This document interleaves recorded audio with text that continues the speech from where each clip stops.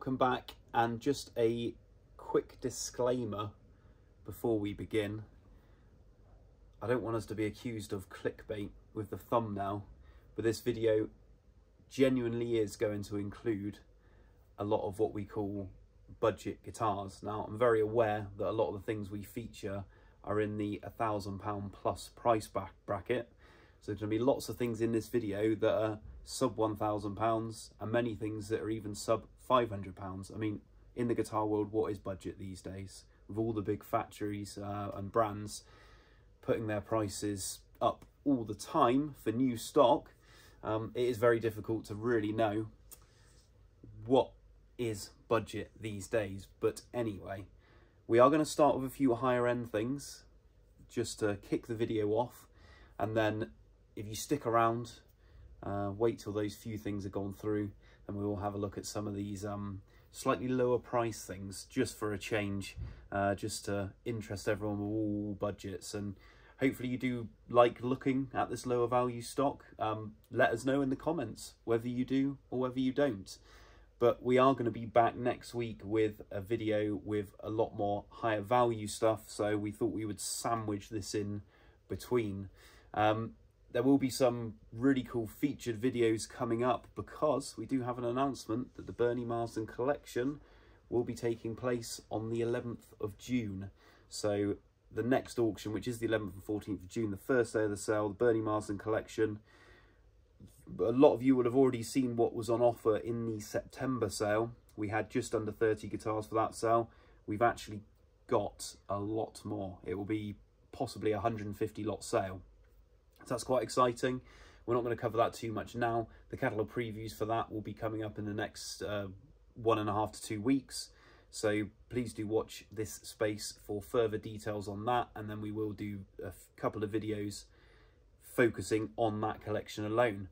But let's have a look at what we've got coming up in our auction on the 11th to 14th of June. So like I said, we're going to have between 5 and 10 things that are pushing £1,000 and above, as I already said. So as part of our disclaimer, but there is a 60th anniversary Stratocaster. There we go, the diamond anniversary, and this is the version that has the little diamond, or I very much doubt it is a diamond, because that would increase the guitar's value even more so, but a faux diamond in the head. So that is the 60th anniversary. There we go, there's a plaque on the back as well, which came with a special case, the silver coloured case, and we got all the tags and bits in there. Right, another thing to point out is you will notice a drop in audio quality in this video. We are very sorry for that, but our microphone literally broke just before we pressed record for today. So we will be back with our next video. Normal service will be resumed. We'll have a lapel microphone that's working. So yeah, do apologise about the sound quality in this video, but we are working on it. So here we have get all the catches open. A very nice Taylor guitar. So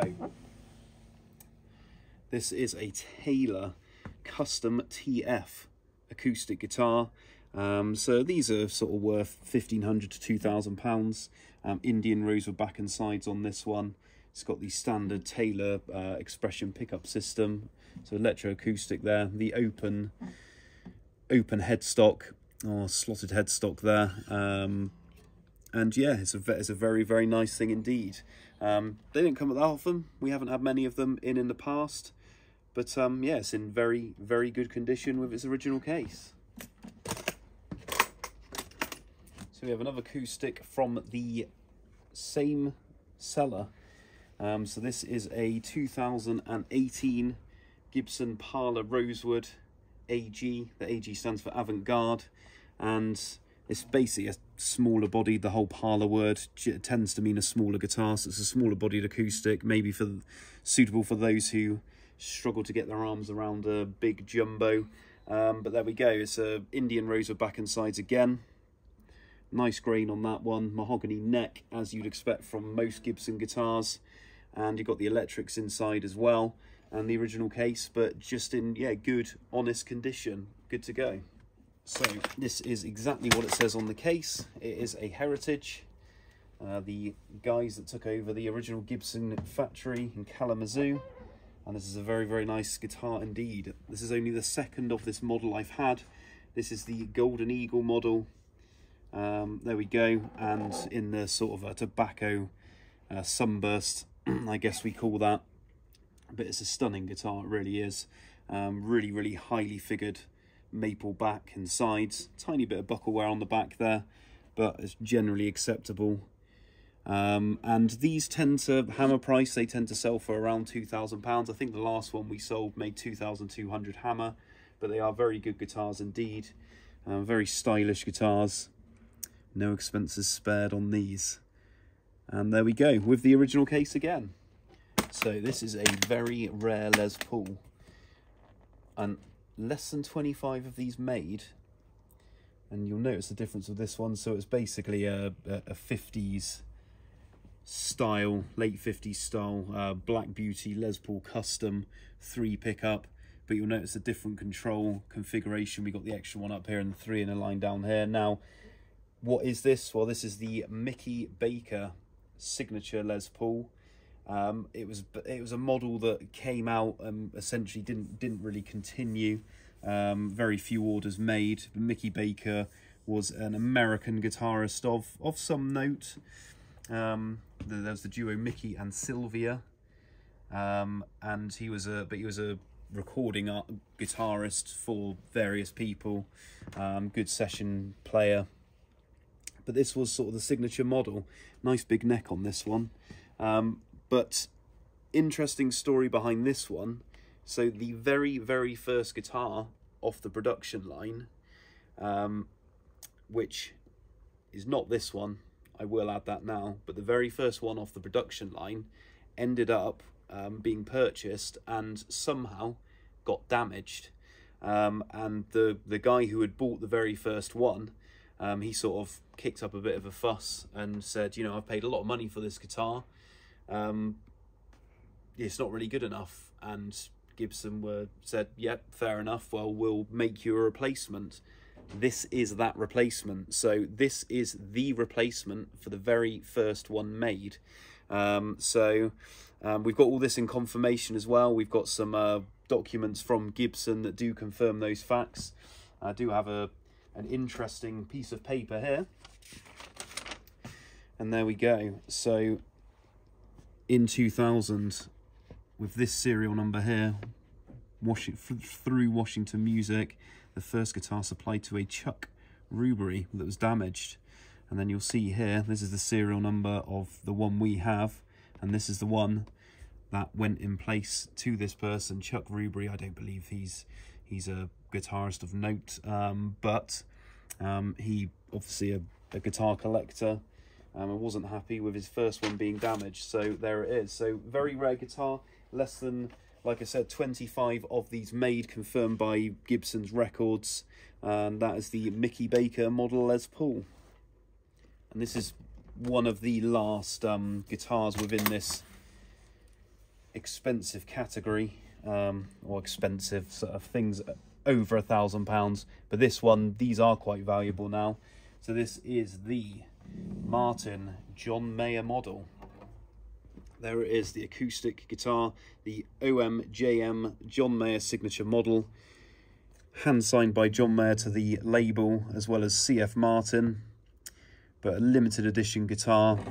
There we go, Indian rosewood back and sides, but the OM guitar, and a lot of press about John Mayer at the moment, certainly within the guitar world, because obviously he's just done his big solo tour. Very recently been in the UK last week, I believe. This one's in very, very good condition with the original case. So a really nice John Mayer signature Martin acoustic. So this guitar is 203 years old. So we do sell antique and classical guitars. So this is a parlour guitar, a maker called Delannoy, as the label suggests. Didn't make many guitars. I believe he was mainly a violin maker, but yeah, this one was made in 18 2021, and it's just stunning, and it's still very, very playable. As typical with sort of guitars of this period, you can get these friction tuners, so you kind of like tune up and you've got to jam the pegs in tight so they don't slip.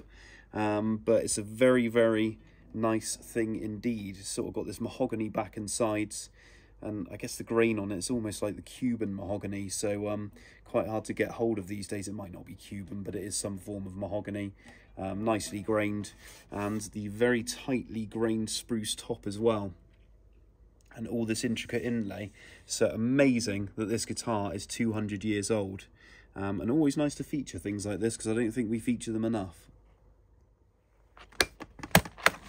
Right, we are now dipping into things at the lower scale budget, so not the original case for the guitar, in a Taylor case, but there is the Martin LX Black, so the Mini Martin series, and they're just good armchair guitars, nice and fun. This one's got a pickup in as well, and yeah, perfect little travel guitar really, especially with those hotter months ahead of us. So here we have a Squier Telecaster that has got some modifications, but again, we're in the sub £500 category. We do, though, have an upgrade with these two Gibson humbucker pickups. So that's a nice upgrade there, but it is essentially, you know, Telecaster custom. We've got the bound body, and I'd imagine that will bring somewhere in the region of, with the pickups, $300 to $350, something like that. So a lot of guitar for your money, especially with those Gibson pickups. So here we have another Squier. So this is a Squier Jaguar, the HH one, and these are very good guitars, sort of Seymour Duncan design pickups. You will see the front's faded quite a lot.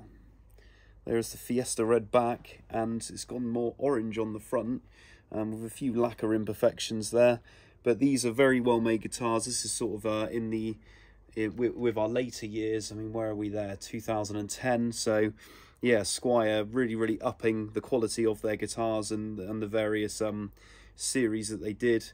But this is a good quality guitar, and I actually have a Fender Stratocaster from around the same period, and it is my go-to Strat now. I've got a lot of time for them, even, you know, with having technically higher value and what are supposed to be better guitars, but I really do have a lot of time, just because they are really good quality. There we go, Squier Jaguar. So here we have a guitar from 2023. So this is a Squier Mustang, and it's nice, cheap and cheerful. Hammer price 100 to 150, but a great little starter guitar, or even if you just want a decent Mustang.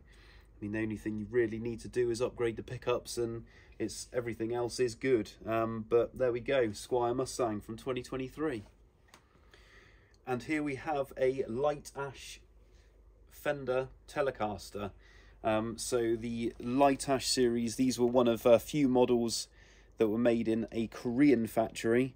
So made in Korea, these ones. We got the light ash body, natural finish, and the really nicely figured neck there, bird's eye maple neck with the, I have seen higher figured bird's eye maple necks on these, but with the abalone dot inlays, Seymour Duncan pickups. But yeah, they are a very good guitar for the money. Hammer price, these tend to come in the region of £300 to £400, sometimes a little bit more, but a lot of Telecaster for your money there. So this is something a bit different. I don't think we've ever featured one of these in one of our videos before. But this is from the sort of 1950s period, German made. This is a Musima record, and just look at the carve on that top. This is something that was designed in Germany, known as the German carve, and yeah, really interesting, solidly made guitar, and it's a really different thing, isn't it? And there you go, you've got the ply neck there. It's a big, solid, chunky neck. But these have become very popular in recent years. We've got replacement tuners there, Clusen style tuners. We do have the originals included. The pickups are all working well. I think the neck pickup is about 2k lower on the output than the bridge pickup, so, and you can notice a difference, but they are great sounding pickups. Obviously we don't do sound bites in these videos, so you have to take my word for it, but yeah, that's just something different, isn't it? Sort of these Eastern European guitars, always kind of wacky looking, but always easy to spot. And yeah, this will probably bring in the region of £500 to £700. So yeah, good vintage guitar that is a little bit different. And something else a little bit different, again, European. We're not in the EU, but we're still European, so this was made in England. So this is a Burns TR2, and essentially it's in really nice condition, apart from we've got some typical binding issues. I think every TR2 that I've seen has had some kind of binding restoration, so it's definitely not unusual.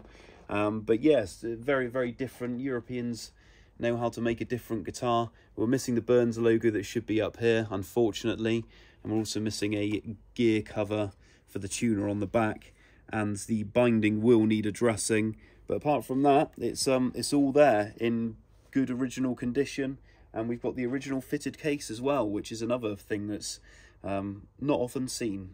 So here we have a artist model, and it's quite refreshing to see an artist model that doesn't have the artist's name just scrawled all over it. So this is a Hagstrom Super Viking, but it is the Justin York model. They're the Paramore guitarist, great band Paramore, and there it is. So I'd say almost a bit of an unusual guitar for a band like Paramore to use, but hey, it's you know, it's a stylish guitar. And yeah, it's just there's no indication on the guitar itself with his name banded all over it, but this is the Justin York of Paramore signature guitar from 2017. So a lot of you have heard of Fano guitars, Dennis Fano, very high-end boutique guitars. So this is the budget range Revolta guitars, so designed by Fano. So this is the Regatta model, and I really like these guitars. They're all really cool designs, very well made indeed. And there we go, that's the one in natural finish. Just the two knobs, two pickups with the switch, and the headstock, a very sort of unique headstock as well. So this one's from 2020, so it's only a few years old, and it's in good original condition with its case. So in this Boss case is another Revolta guitar. So this one is in some form, I'm not exactly sure what they call it, some form of metallic blue. If it was Gibson, it would be almost Pelham blue. It's a bit lighter than Pelham blue, but there we go. This is the Combinata model. There we go. More of a solid body, and similar idea though. This one made in Korea in 2022. But another good design from Revolta, or designed by Dennis Fano. It's not the same guitar, I promise. Just someone, all from the same collection, obviously had a lot of time for these cases. This is a really cool looking guitar. So this is the Gretsch G52302. When I eventually get it out of its clasps, it's the Electromatic series, and there we go. Isn't that a cool looking guitar? Good quality as well. Where was it made? China. But don't let that put you off. 2022 Chinese made guitar, and yeah, a lot of fun. It's got the Bigsby trem, and this is a I believe this was kind of a model they brought out for the 140th year of Gretsch. It's got that nice pearlescent back and that blue top. Really striking, cool looking Gretsch there. What did you say about that last guitar? Oh, it's like the coolest Gretsch I think I've ever seen. There you go. Endorsed by our Chris.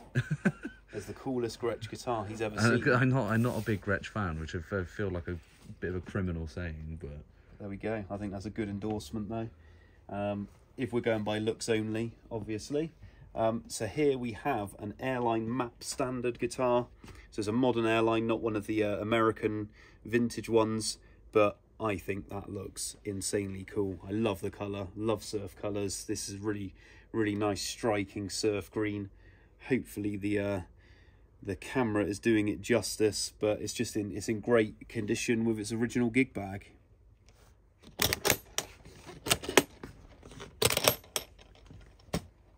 In the Ibanez case, we have an Ibanez. So this is the Ibanez AZ2204. I'm just going to check that there. It is indeed BK, which will mean the black finish. But this is a good quality Ibanez. I always really like these roasted necks. This is from the Prestige series. Got the roasted maple necks. Really solid. Very good at coping with temperature changes as well, if you are ever in that kind of environment. So you've got the good quality Goto tuners there. And yeah, it's a really good guitar. Seymour Duncan pickups, and Ibanez guitars are just fantastic quality, regardless of where they're made. This is one of the Japanese made ones.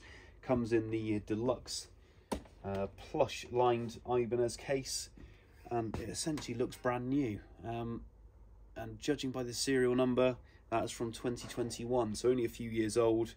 And this hammer price will come in around the mid-hundreds, so great guitar for the money. A lot of guitar for the money. So here we have another Ibanez guitar. This is the Ibanez AZ42P. And this is a lovely, simple looking guitar. One for the rockers. The punk rockers. There we go. It's just a really nice, stylish Super Strat style. This is from the Ibanez Premium range. Indonesian made, as most of these are these days, from 2022. Roasted maple neck again. Got the locking Goto tuners, so all good quality hardware. And Seymour Duncan humbucker pickups. So HH spec with the trem and the coil switching. Really nice guitar, great condition, pretty much as new. And again, you're looking at the mid-hundreds price point, so really great guitar for the money. There we go, ladies and gentlemen. Thanks so much for joining us today. I really hope you didn't mind looking at some more budget things. Like I said earlier in the video, let us know in the comments, because it's always useful to know really what you guys want. But we're always very aware we're featuring higher value stuff that could be out of a lot of people's price range, but we did see some very nice things right at the start of the video as well. So like I said, thank you for watching. Please do stay tuned to our website, guitarauctions.com, and of course gardinerhoulgate.co.uk, and our social channels, Instagram at Guitar Auctions, Facebook is also Guitar Auctions at GH, and especially this YouTube channel, because we do have further announcements regarding the Bernie Marsden collection, which is coming up on the 11th of June. And like I said, we will do a couple of videos exclusively featuring things that are coming up. We did have just under 30 guitars. We've now got certainly over 60 guitars, maybe even more than that. We're still working through it all now, but there will be around, I guess, probably about 150 lots in that collection, including amps, pedals, loads of cool gear from Bernie Marsden's 50-year career. So obviously, sadly, left us in August 2023, just before the auction we were going to have in September. And we're now in a position where we can offer his collection to the market. So keep an eye on the website, because previews will be coming up. And keep an eye on socials, because we will start to post things, especially on Instagram and Facebook. We'll be posting some of his gear in advance of really the catalogue going out. So if you really want to know what's coming up, then of course keep an eye on that. And as always, please remember to subscribe to the channel, like this video, hit the bell icon so you are notified of those future videos, and we really look forward to seeing you next time.